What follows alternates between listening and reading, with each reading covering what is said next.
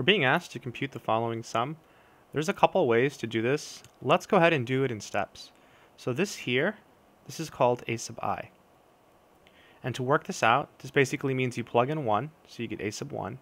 Then you add. You plug in 2, so you get a sub 2. Then you add. You plug in 3, add. Plug in 4, add. And then you plug in 5. You stop at 5 because 5 is the last one. So what we'll do is we'll compute these guys first, and then just add them up. So a sub 1 is 1 to the 1 minus 1. So you get 1 to the 0, which is 1. A sub 2 is 2 to the 2 minus 1.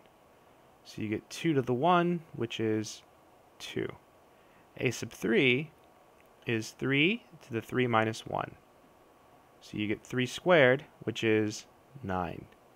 A sub 4 is 4 to the 4 minus 1. So you get 4 cubed, which is 64.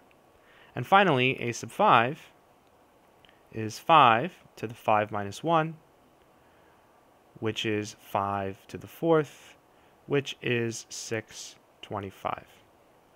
So to get the final answer, you just add up all of these guys. So we're going to add them all up, and that will be the answer. In fact, I'll do it right here. So it's 1, that's a sub 1, plus 2, that's a sub 2, plus 9, that's a sub 3, plus 64, that's a sub 4, plus 625, that's a sub 5.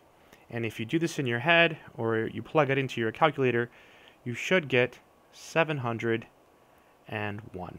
And that is the final answer. I hope this helps.